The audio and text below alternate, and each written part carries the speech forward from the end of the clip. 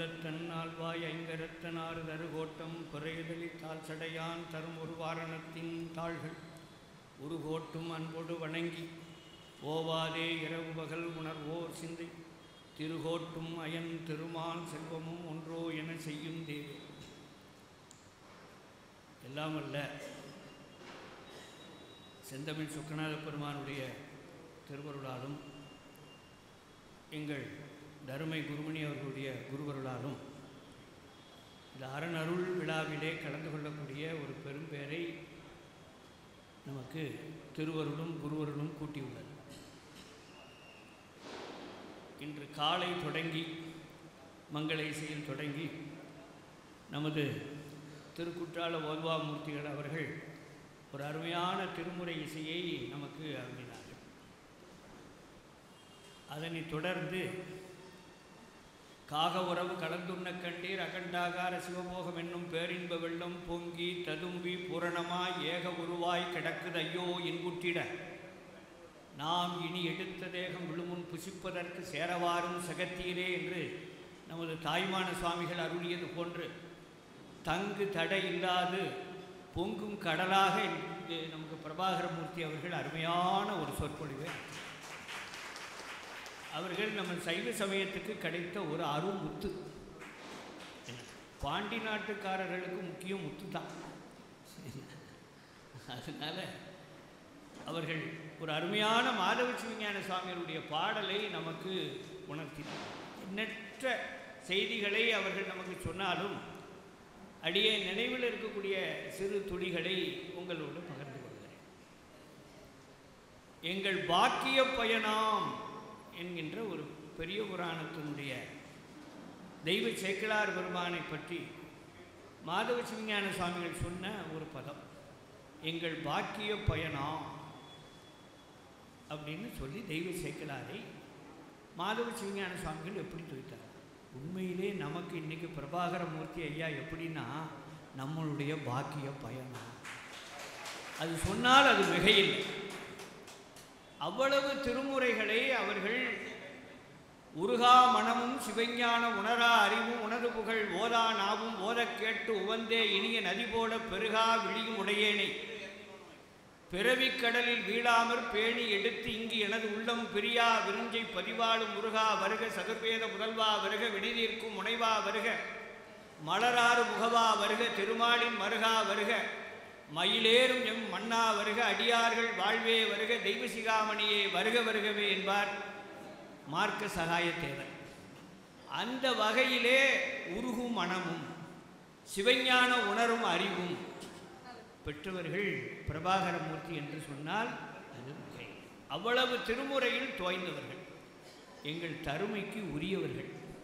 என்ன அதனால் இன்று இந்த அரனருள் விழாவிலே கலந்து எங்கள் குருமணிகளுடைய ஆணையினால் அடியேன் பெற்றேன். நமது பனசை மூர்த்தி அவர்கள் போகிற போக்கிலே ஒரு செய்தியை சொன்னார்கள். அது மன்னிக்க வேண்டும், நம்ம சண்முக சுந்தர ஐயா சொன்னார்களா அவள் பனசை மூர்த்தி அவர்கள் சொன்னார்களா என்று எனதுரை தனதுரையாக. அதாவது இது இதை நான் சிந்தித்து பார்த்தேன். எங்கள் குருமகா சன்னிதானம் ஆணையிட்டு அப்பா இன்றைய சூழல்னு நீ போயிட்டு வா அப்படின்னு சொன்னால் இவர்கள் அவர்களுடைய ஆணையை பெற்று நாங்கள் வரக்கூடிய தகுதி உடையவர்கள் தானே ஒழிய இதற்கு சரியான ஒரு ஓமானம் சொல்ல வேண்டும் என்றால் என் சித்து அறிவு கெட்டவைகள். ஒரு பேரறிஞர் சொன்னார், அவர்கள் கட்டி முடிக்கப்பட்ட கோபுரம் நாங்கள் கொட்டி கிடக்கும் செங்கல்னு சொன்னார். அந்த வகையிலே எங்கள் குருமகா சன்னிதானம் அவர்கள் ஒரு கோபுரம். எங்களை நீ போய் அந்த நான் இட்ட பணியை செய்துட்டு வா என்று தான் சொன்னார்கள். அதனால் எனதுரை தனதுரைங்கிற அளவில் இங்கே அடியேனுக்கு இல்லை என்பதே உங்களோடு அன்போடு இந்த விழாவை அரனருள் விழா இவ்வளவு சீரோடு சிறப்போடு நடக்குன்னா அவர்களுடைய பாரம்பரிய உணர்வு. இதை நடத்துகின்ற நமது ஐயா தண்டபாணி அவர்கள் ஓதுவாமூர்த்திகள் அவர்கள் அவருடைய பாரம்பரிய உணர்வை நமக்கு இங்கு சுட்டி காட்டுகிறார். அதுவும் ஒரு வருடம் தொடங்கி ஒரு வருடம் விடக்கூடிய ஒரு நிலை. 19வது வருடம் இதை நடத்துகிறார்.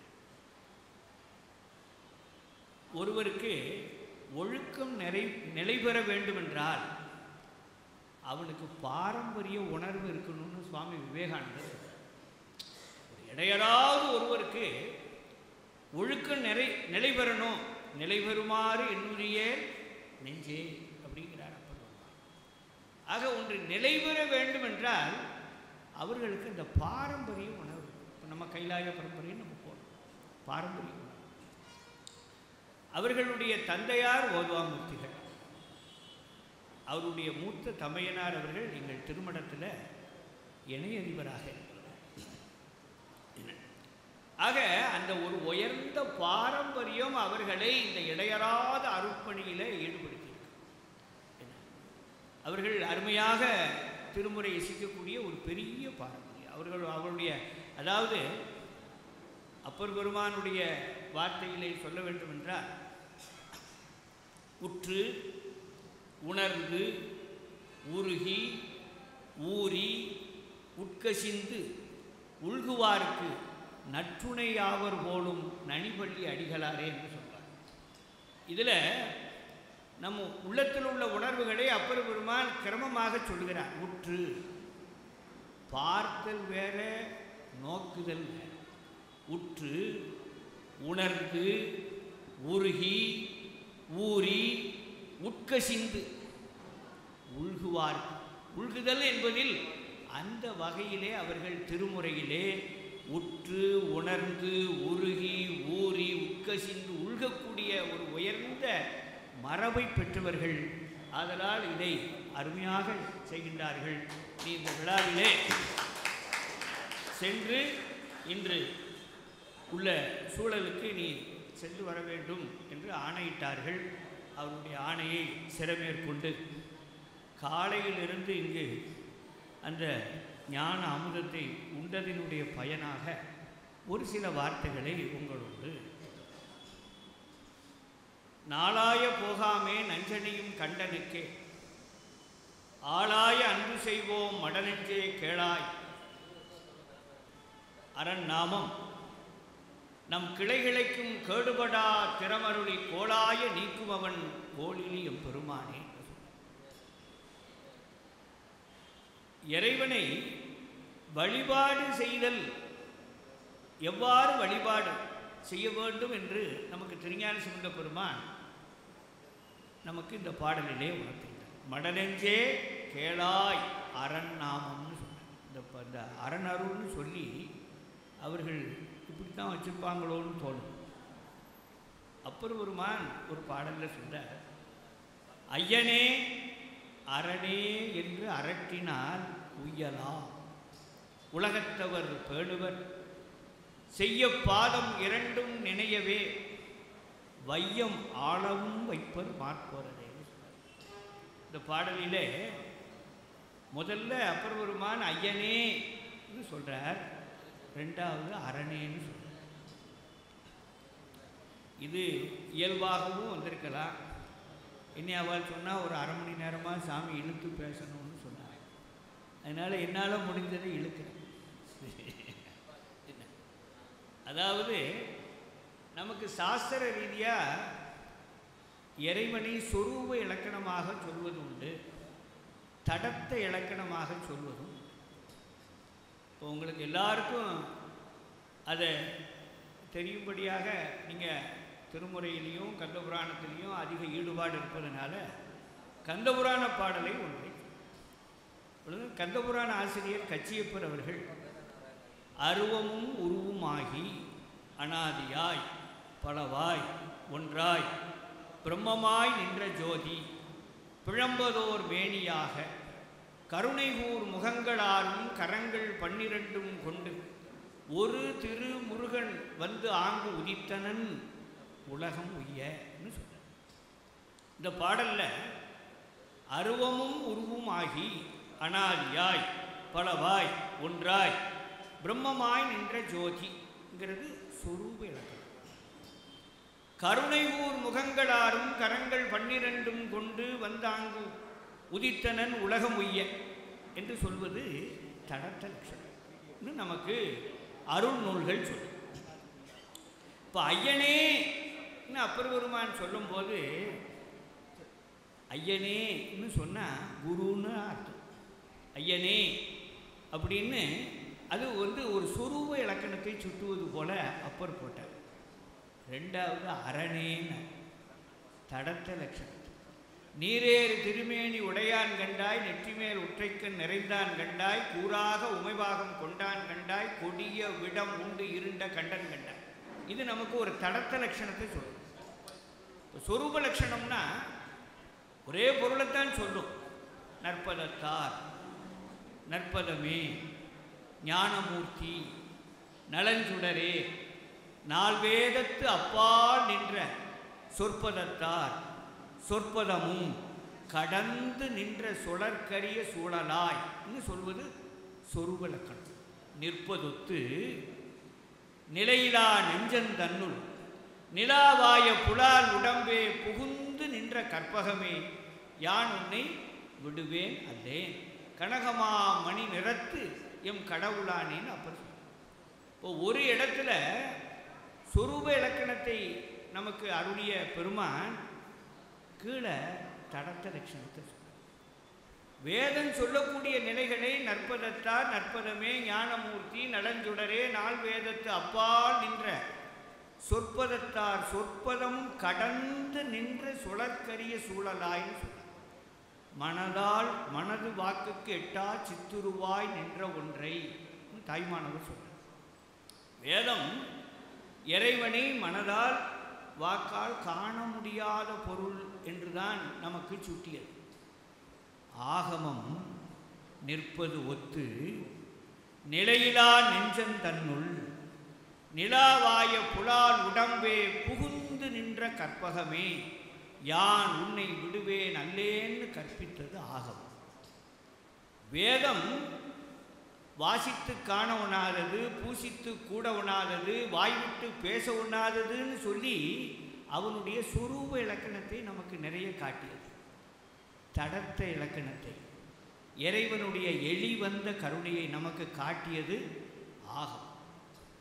எத்தனை அரியை நீ எளியானாய் என்பது அப்பர் பெருமானுடைய வாக்கு. ஆக அந்த அளவிலே நமக்கு திருமுறைகள் இறைவனை எளிமையாக சுட்டு. இதை நீங்கள்லாம் படித்து உய்வு பெறணும்னு உங்கள்கிட்டயே நாங்கள் எத்தனை வருஷம் சொல்லுங்க. இது நமக்கு அவமானமா இல்லையா? இது பேசுகிறவங்களுக்கு வேணால் வெகுமானம் கிடைக்கலாம், தொடர்ந்து கேட்குறவங்களுக்கு கொஞ்சம் சிந்திங்க.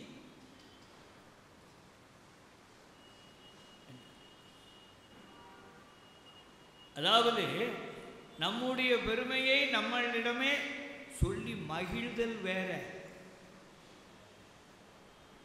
என் உள்ளத்தின் உள்ளே ஊறும் அத்தேனை அமுதத்தை ஆவின்பாலை அன்னிக்கும் தீங்கரும்பை அணுவை ஆர்க்கும் புத்தேளை புள்ளிருக்கு வேலூரானை போற்றாதே ஆற்றனால் போக்கினேனேன்னு மகிழ்வது வேற. ஆனால் இதில் இது இருக்குது அது இருக்குதுன்னு சொல்லி நோட்ஸ் எடுத்துக்கிட்டு இருந்தோம்னு வச்சுக்கிட்டுங்களேன், ஒரு 65 வயசுக்கு மேலே நம்முடைய அவல நிலை என்ன?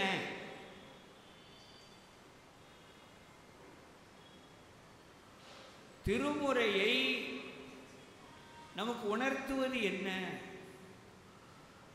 இன்னும் எதை படித்தா என்ன கிடைக்கும்னு கேட்டுக்கிட்டு இருந்தா நாம் என்ன சொல்ல?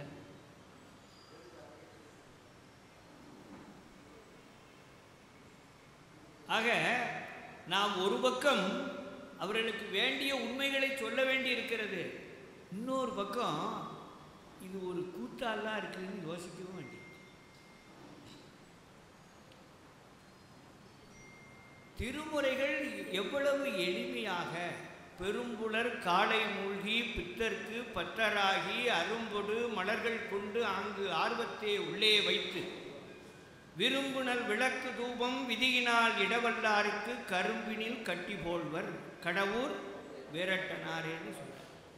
இவ்வளவு எளிய வழிபாடு இருக்கும்போது ஐயா இன்னைக்கு காலையில் சொன்னான், அதில் விளக்கு வையின்னு சொல்கிறாங்க, இதில் விளக்கு வையின்னு சொல்கிறாங்க, பூசணிக்காயில் வையுங்க, தடியங்கால வையுங்காங்க, எலுமிச்சம்பழத்தில் வையுங்க. அவ்வளோ பிரச்சனை இருக்குது.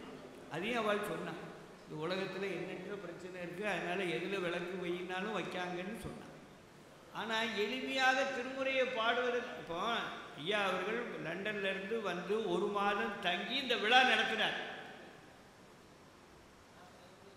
நீங்கள் சொல்லுங்க, அழைப்புதல் வச்சு உங்களை அழைக்கணுமா திருமுறைக்கு? இப்போ நம்ம நிலைமைகள் நம்ம கருத்தூன்றி படிக்கிறோமா, இல்லாட்டா திருமுறையில் உண்மை இல்லையா? பரிகாரத்துக்கு எங்கெல்லாமோ போகும், எத்தனை அடியோ சிவலிங்கம் வைக்காங்க, அது ஒரு தினுசா போகுது. இங்கே ஆகம நியமங்கள்லாம் ஒன்றுமே இல்லை. 200 அடிங்க, 300 அடி சூலாயுதங்க, 400 அடி வேலுங்கிறான், ஹெலிகாப்டரில் போய் பால விழுதுங்கிறான். இது ஒரு அவலம். மெய்ப்பொருள் தெளிவுக்காக இந்த வழிபாடு பயன்படுமா? வழிபாடு வேணா பிரம்மாண்டமாக இருக்கலாம், ஹெலிகாப்டர்லேருந்து பூ போடுறது பெருமைக்குரிய செயலாக இருக்கலாம். இப்போ எங்கள் வழிபாட்டு நாங்கள் ஹெலிகாப்டரில் செய்யக்கூடிய அளவில் நாங்கள் வளர்ச்சி பெற்றுட்டோம்னு உங்களுக்கு பெருமையாக கூட இருக்கலாம். அனுபூதியை தருமா?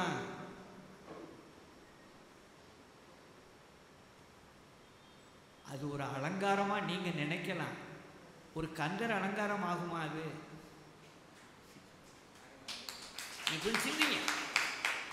நாம் சிந்தனைக்குரிய இடத்துல இருக்கிறோம். நம்ம ஆள் நிறைய இல்லைன்னு கவலைப்பட வேண்டாம், அறிவோடு இருக்குமோன்னு தான் நம்ம கவலைப்படணும். நம்ம எவ்வளோ பேர் இருக்கோங்கிறது முக்கியம் இல்லை. என்ன நம்முடைய அருளாளர்கள் நமக்கு எளிமையாக கொடுத்த உண்மைகளை நாம் முறையாக உள்வாங்கி இருக்கிறோமா?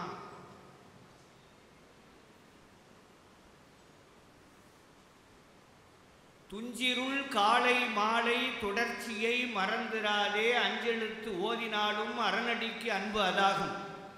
வஞ்சனை பார்ச்சோராக்கி வழக்கிடா அமனர் தந்த நஞ்சு அமுதாக்கி விட்டார் நனிவள்ளி அடிகளாரேன்னு சொல்றார். இப்போ நஞ்சு அமுதாச்சி எதனால? இங்கே ஒளிவு மறைவு சொல்றாரா? அப்பர் ஓரமாக வா நான் உபதேசம் பண்ணுதம்னு சொன்னாரா? இல்லாட்டா எனக்கு 1 லட்ச ரூபா பாதகாணிக்க வை உபதேசம் பண்ணணும்னு சொன்னாரா? வெட்ட வெளிச்சமாக இல்லை சொல்றார். துஞ்சிருள் காலை மாலை தொடர்ச்சியை மறந்திராதே, அஞ்செழுத்து ஓதினாலும் அரணடிக்கு அன்பு அதாகுங்கிற. லட்சக்கணக்கில் தீட்சை நடக்குது உலகத்தில், அதெல்லாம் நீங்கள் விவரமாக படிப்பீங்க. என்ன எவ்வளவு எளிமையாக இருக்கிறது நமக்கு. எத்தனை வருஷம் இப்படியே புத்தகத்தை போட்டு ஐயா அவர்கள் இன்னைக்கு அற்புதமான பதியங்கள்னு காமிக்கிறாங்க. எவ்வளவு நாளைக்கு நீங்கள் அவர்களிடம் கேட்க வேண்டிய விளக்கங்கள் ஏராளம். ஆனால் இன்னைக்கு கேட்கக்கூடிய நிலை வேறு. நூல்களை அறிமுகம் செய்யக்கூடிய நிலையிலே நாம் எவ்வளவு காலம் தள்ளுவது? நான் சொல்வது கூட கசப்பாக இருக்கலாம் உங்களுக்கு, நான் அதை பற்றி கவலைப்படலை. ஏன்னா சொல்ல வேண்டியது சொல்லியாகும். அருமறைகளே நினைந்து மனுநெறியிலே நடந்து அறிவை அறிவால் அறிந்து நிறைவாகி அகில புவனாதி எங்கும் வெளியுற விஞ்ஞான இன்ப அமுதை ஒளியாது அருந்த அருள்வாயே நான் அறிவிக்கிறேன். அது தடைபடக்கூடிய அமுதா? தடையிலா தடையிலா ஞானமதே அருளதாகும்னு சொன்னார் அருணந்தி சிவஞான சித்தியார். ஆக இந்த அருள் அமுதத்தை வாரிக்கொண்டு விழுங்க வேண்டிய நீங்க விக்கினேன் வினையேன் விதி இன்மையால்ங்கிற மாதிரி தொடர்ந்து நாம திருமுறை எவ்வளவு எளிமையானது,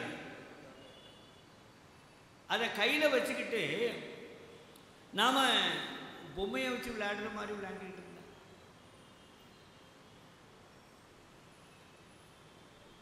ஆக ஒரு அருமையான ஒரு புஸ்தகம். இப்போ சீக்கியர்கள் பற்றி நீங்கள் பார்த்துருப்பீங்க. அவர்கள் எதை வழிபாடு செய்கிறார்கள்? ஒரு பெட்டியில் இந்த மாதிரி ஒரு நல்ல ஒரு சிலுக்கு துணியை போட்டு அதுக்கு நம்ம செய்யக்கூடிய சோடச உபச்சாரமெல்லாம் செய்கிறாங்க. எதுக்கு செய்கிறாங்க? உள்ள விக்கிரகம் இருக்குதா? தங்கத்தில் வெள்ளியில் தகடு வச்சுருக்கா? அதில் சக்கரம் ஏதாவது எழுதியிருக்கா? அவர்களுடைய குருமார்களுடைய அருள் நூல்களை உள்ளே வச்சுருக்காங்க. கிரந்த சாகிப்புன்னு சொல்கிறாங்க. கிரந்தம் நூல், அதைத்தான் அவர்கள் வழிபாடு செய்கிறார்கள். நமக்கு அந்த உணர்வு எங்கே போச்சு? பல்வேறு பிரச்சனைகள் நம்ம நாட்டில் இருக்கு. அவங்க பிழைப்புக்கு நடத்துகிறாங்க. உண்மையாக திருமுறையை வளரணும்னு நினைக்கிறவன் அந்த இடத்துல எங்கேயாவது போய் நம்ம நிற்கலாமா? பிழைப்புக்கு எத்தனையோ பேர் நடத்துகிறான். இதுதான்மா அதுதான்மா. பிறவி என்னும் பொல்லா பெருங்கடலை நீந்த துறவி என்னும் சொல் தோணி கண்டீர் நிறைவுடையில் பொன்மாலை மார்பன் புனர்காளி சம்பந்தன் தன்மாலை ஞான தமிழ்னு சொல்ல. இதுக்கு மேலே நம்ம யார்கிட்ட போய் சட்டிட்டு வாங்கணும்? ஐயா அவர்கள் மாதவ சிவஞான சுவாமியினுடைய அந்த பாடலை அப்பர் குருபானை பற்றி சிவஞான சுவாமிகள் எப்படி சொல்கிறார்? இடையரா பேரன்பு மலைவாரும் இணைவிழியும் உளவாரத்தின் படையரா திருக்கரமும் சிவபெருமான் திருவடிக்கே பதித்த நெஞ்சும் நடையரா பெருந்துறவும் வாகீச பெருந்தகைதன் ஞான பாடல் தொடையரா செவ்வாயும் சிவவேட பொலிவழகும் துதித்து வாழ்வாங்கிற பாடலை. அப்போ அவர்கள் உள்ளத்தில் நம்ம அருளாசிரியர்கள் சந்தானாச்சாரியார்களை பற்றியும் சமயாச்சாரியார்களை பற்றியும் எவ்வளவு தூரம் உள்வாங்கியிருந்தா இந்த அடைவு நமக்கு அப்பர் பெருமானுடைய திருமுறையினுடைய 4, 5, 6 ஒட்டு மொத்த சாரத்தை இந்த ஒரு துதியில் கொடுத்தார் என்று சொன்னால் அது மிகையாக. ஆக நாம் ஒரு உயர்ந்த அருள் நூலை ஞான கருமூலத்தை கையில் வச்சு விளையாண்டு கற்று ஆங்கு எரியோம்பி களியை வாராமே செற்றார் வாழ்வில்லை சிற்றம்பலமேய முற்றா வெண்திங்கள் முதல்வன் பாதமே பற்றாக நின்றாரை பற்றா பாவமே. அதுக்கப்புறம் ஐயா எதுக்கு? நம்ம யார்கிட்ட போய் எதை கேட்கணும்? எது இருக்கு இல்லைன்னு நம்ம சொல்ல வேண்டாம். எனக்கு தேவையானது என் கையில் இருக்குன்னு சொல்லிட்டு நம்ம போய்கிட்டே இருக்க வேண்டியதுதானே. எங்களுக்கு இது இருக்குங்காங்க, எங்களுக்கு இது இருக்கு ஐயா. இது ஒரு கால் எனக்கு அருள் செய்யலைன்னா நான் உங்கள்கிட்ட வாரம்னு சொல்லிட வேண்டியது. ஆக அந்த அளவிலே நாம் எல்லோரும் அந்த வழிபாட்டில் நமக்கு இடையறாது வழிபாடக்கூடிய ஒரு பெரிய பாங்கு நமக்கு கிடைச்சிருக்கக்கூடிய பொக்கிஷம் வேறு யாருக்கும் கிடைச்சிருக்காது. அருள்நூல்கள் நமக்கு 12 திருமுறைகள், திருப்புகழ், திருவுருப்பா, தாய்மான சாமிகள் பாடல், திருப்பூர் சன்னதி முறை, எண்ணற்ற பாடல்கள், எண்ணற்ற அருளாளர்கள். இதுகளை நாம் இன்றைக்கி டிரான்ஸ்லிட்டேட் பண்ணி படிச்சுக்கிட்டு இருக்காங்க தமிழ் நூல்களை. அப்படியாவது படிக்காங்களேன்னு ஒரு மகிழ்ச்சி. ஆனாலும் மூளை ஊற்றிலிருந்து நம்ம நீர் தண்ணி குடிக்க வேண்டாமா? அதனால் இந்த அருள் நூல்கள் இருக்கின்றது. அதனை இந்த அருள் நூல்களை பற்றி ஐயன் திரிவு நீக்கி அறியாமை நீக்கக்கூடிய நல்ல அற்புதமான ஞான அருள் நூல்களை பற்றி நமக்கு விளக்கம் கொடுக்கக்கூடிய பேராசிரியர் பெருந்தகைகள் இருக்கிறார்கள். அவர்களை எல்லோரும் நீங்கள் முறையாக பயன்படுத்தி என்ன சைவ உலகத்திற்கு நல்ல ஒரு சைவ சமய நெறியின்கள் நாம் நிற்க வேண்டும் என்று உங்களை எல்லோரும் வேண்டி எங்கள் குருமணி அவருடைய பொன்னார் திருவடிகளை மீளவும் சிந்தித்து எனது இந்த உரையை நிறைவு செய்கிறேன்.